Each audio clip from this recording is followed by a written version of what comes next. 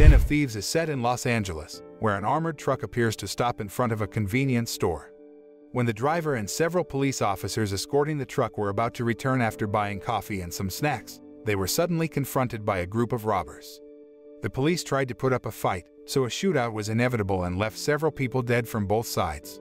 Luckily, help arrived immediately after the truck driver activated the emergency signal. However, the police soon became overwhelmed because the band of robbers seemed to be very experienced in dealing with very intense and deadly shooting situations. For this reason, the local police immediately asked the headquarters for help. Knowing that more police forces are coming, the robbers rush to escape from there with the help of one of their members, a man named Mac, who directs them to a hiding place with a GPS tracker. Not long after, the band of robbers finally arrived at their hideout.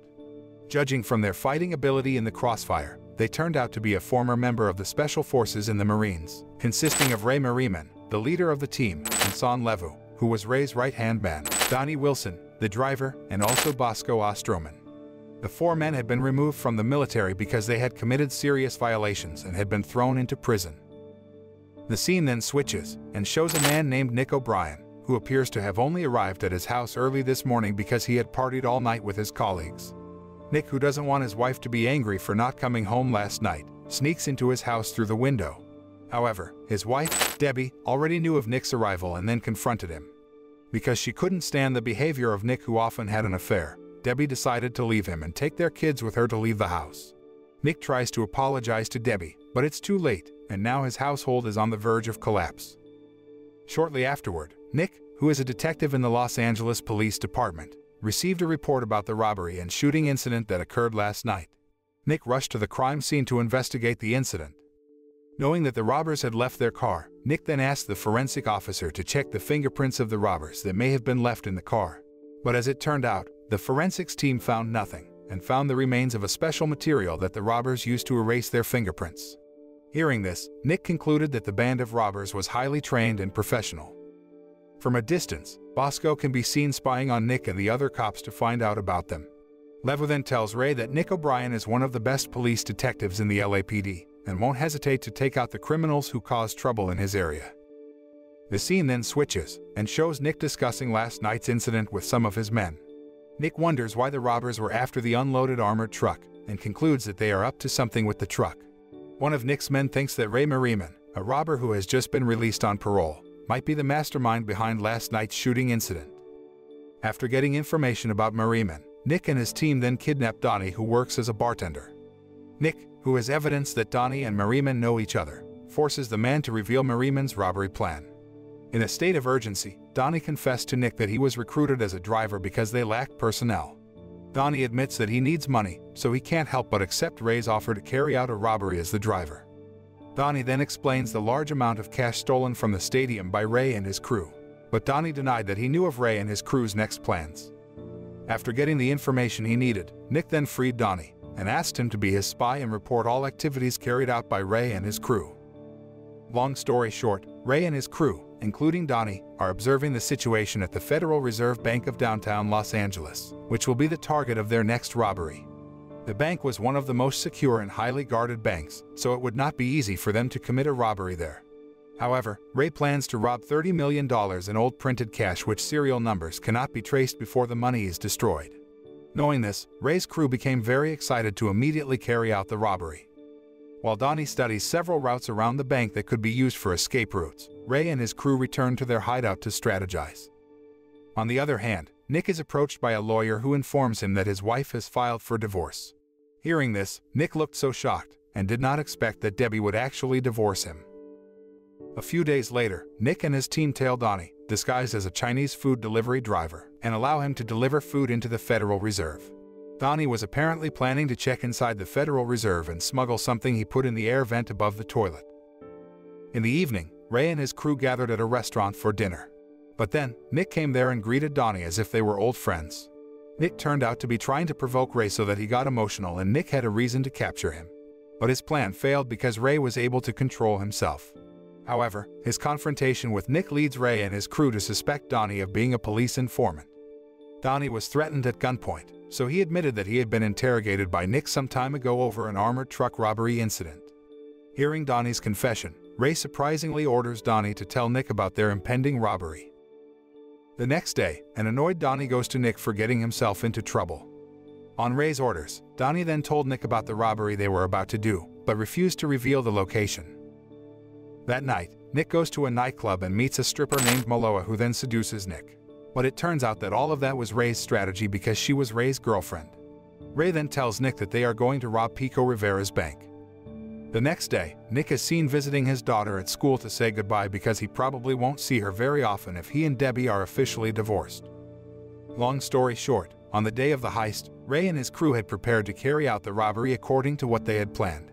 On the other hand, Nick and his team are also prepared with weapons and ammunition to thwart the robbery. Ray and his crew had everyone at Pico Rivera's bank hostage when Nick and his team got there. Ray then urged the bank's manager to call the police and demand a ransom of $10 million and a helicopter full of fuel. Knowing the robbers' demands, the FBI, who was also there, then tried to negotiate with the robbers. However, Ray and his crew refused to negotiate with the FBI and threatened to kill the hostages if they insisted on negotiating. While the FBI was still negotiating, Ray and his crew appeared to have executed one of the female hostages, so the FBI finally complied with the robbers' wishes and asked for 90 minutes to prepare everything. Ray, who managed to get Nick's cell phone number from Maloa, then contacted Nick to make fun of him and the police, and emphasized that his crew was not an ordinary gang of robbers and no one could stop their robbery. Meanwhile, elsewhere, Mac manages to hijack communication channels between the Federal Reserve Bank and security firm Alameda that mentions sending money from Pico Rivera's bank to the Federal Reserve Bank. Because of this, Ray and his crew committed a robbery at the Pico Rivera Bank and planned to take over the remittances from there, so that they could easily enter the Federal Reserve Bank.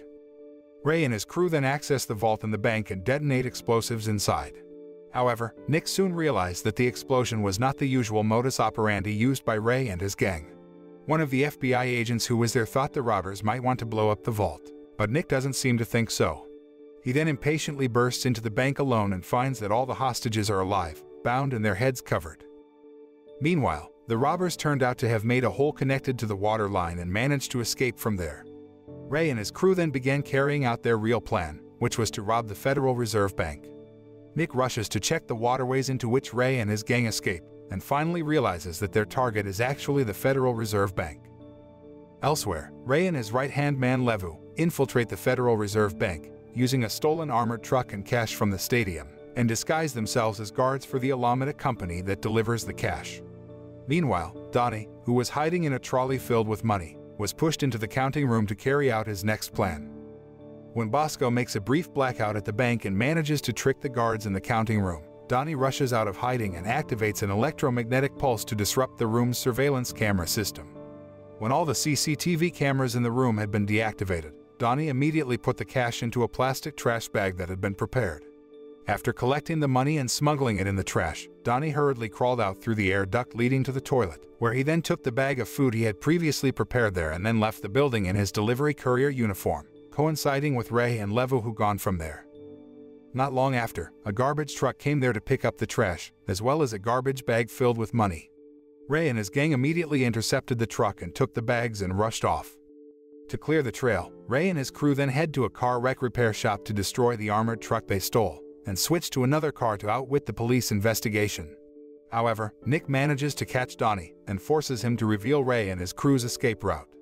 Donnie then told Nick that Ray was at a junk car repair shop. Nick and his team rushed there and handcuffed Donnie in their car. Before arriving at the wrecked car repair shop, Nick and his team saw Ray riding in a black car and immediately chased after him. On the other hand, Ray and his crew, who are stuck in a traffic jam, see Nick and his team approaching. They immediately prepared weapons. Meanwhile, Nick orders his men to warn people to get out of there immediately to avoid civilian casualties. A fierce firefight is inevitable, and Bosco and a policeman are killed in the deadly gun battle.